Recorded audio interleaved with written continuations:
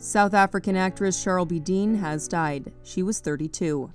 Dean's rep told The Hollywood Reporter she died Monday at a hospital in New York City after what was described as an unexpected sudden illness. The actress turned heads this year with her turn as a fashion model and influencer in Triangle of Sadness, which won the top prize at the Cannes Film Festival. The film is slated to be released in theaters on October 7th.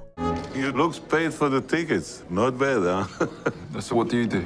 Dean also recurred for 2 seasons on the CW superhero series Black Lightning. Born in Cape Town, she made her on-screen debut in the 2010 South African film Spud, then returned for the 2013 sequel. Her film resume also includes Blood in the Water, Porthole, An Interview with God, and Don't Sleep.